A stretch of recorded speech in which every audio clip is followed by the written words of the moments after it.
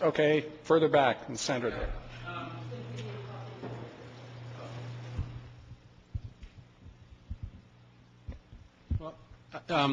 Speaking from the left, I want to just suggest a slightly different take on all of this. Sure. I think that when you said that what's at stake here is everything, you actually gave a very narrow definition of everything, because you only talked about science and technology. That's true. I agree. And I think what's that. at stake here, and many people on the left think that what's at stake here is literally everything.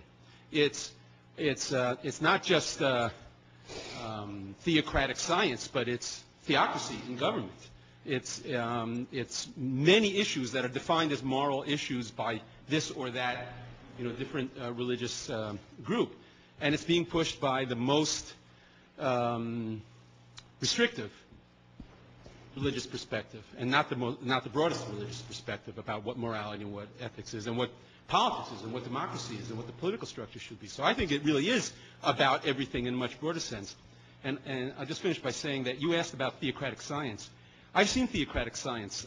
When I was teaching at Rutgers, I had a student who was from Pakistan, and she provided me a lot of articles in English about Muslim science, and how the goal of Muslim science should be to, they actually didn't talk so much about God, but they talked about principles of good and bad that could be discovered and dealt with, and they were talking about good and evil as the subject matter of science. No, I think that's a worthwhile point. It's interesting that you brought up Muslim science. About 3 or 4 years ago, I started, because I have a little web page with a lot of evolution stuff up on it.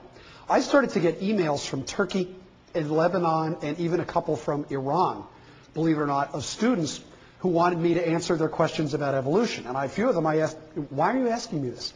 And they connected me with the writings that go under the pen name of Harun Yaha, who is an Islamic writer based in Turkey, who has written a whole series of anti-evolution books.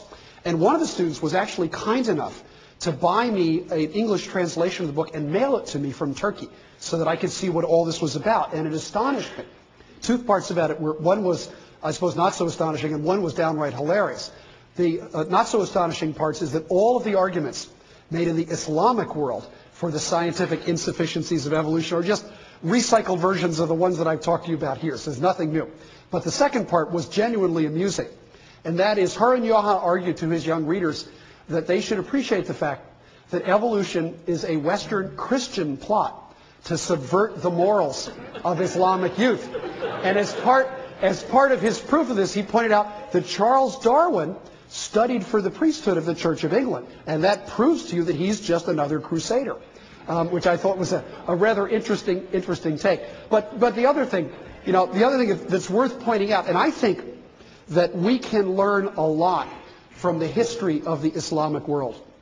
And if you go back to the 13th or 14th century, and you look at the great Muslim caliphate across the Near East and North Africa, that was the center of learning and science and cosmopolitan thought. The Islamic world was the leader in mathematics and astronomy and in many other branches of science. Something happened to the Islamic world to the point where the amount of genuinely important science done in the Islamic world in the 20th century unfortunately is very close to zero. And that something is exactly the ascendancy of the kind of theocratic talk that you are talking about. And if this were to happen in the leading nation in the West, we could see the same sort of retreat backwards, and that worries me a great deal. I just want to comment on this. A lot of folks on the left claim to be supportive of science, but as we saw with the various debates at the school board here in Ohio, our strongest support has come from traditional Republicans, traditional conservatives. The Democrats have been very, very weak in their support and sometimes have also opposed the science curriculum. Yeah, and I should also point out, I showed a cartoon at the beginning to sort of point this out. I wrote an op-ed piece right after the trial that was published in the Philadelphia Inquirer. And in the first part of it, I said, if there was ever a place where the proponents of intelligent design had a home field advantage, it was in the federal court in Harrisburg. They had a popularly elected school board that was behind them. They had a citizenry that was behind them. They had a federal judge recommended for the bench by Rick Santorum, who in his 3 years on the bench had established himself as a conservative jurist and a self-described strict constructionist, everything should have gone their way. And in fact, the attorneys on our side of the case looked at this guy's record when we drew him and they said, boy, let's just hope he's smart.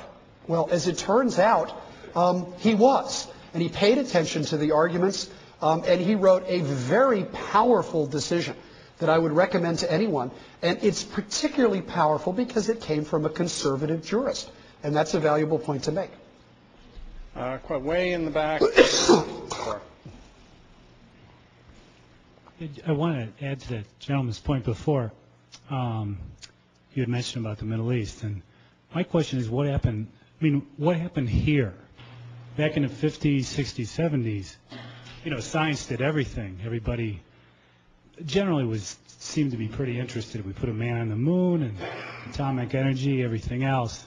You know, was this always an underlying theme throughout the United States, or is it right now, or why is it right now in the last decade or 2 decades kind of rearing its ugly head now? Well, my short answer to that is that there has always been an active anti-evolution movement in the United States.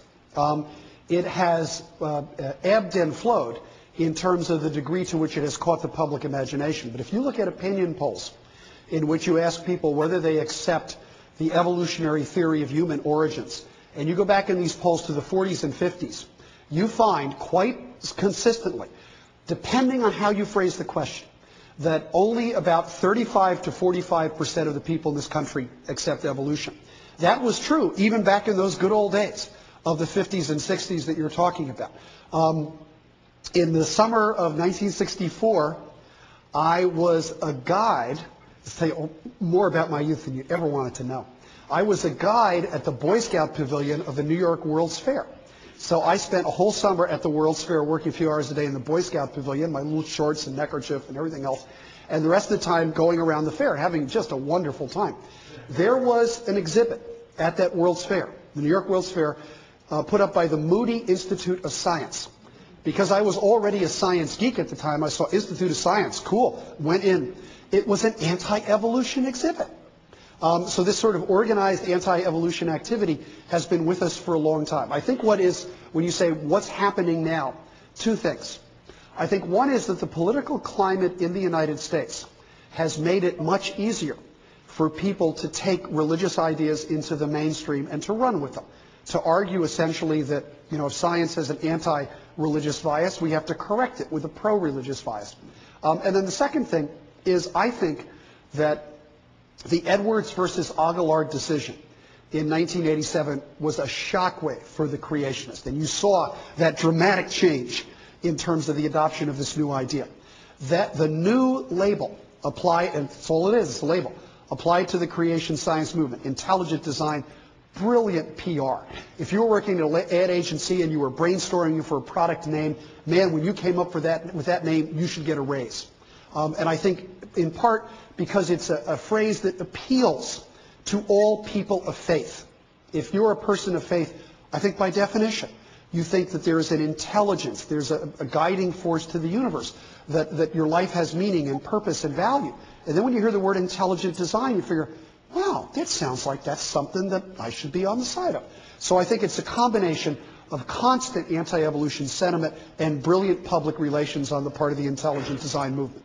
And let me just add to that. I think that that's one thing that has really helped strengthen this movement is the ambiguity of the phrase intelligent design. That on one hand, it can mean we believe that there's a God who created the universe, and a lot of people believe that. And the other meaning, however, is the idea that this concept of an intelligent creator ought to be made part of science, which is a very different thing. Next question. Do we have any over here? We have one. Right on the aisles. Okay, fine.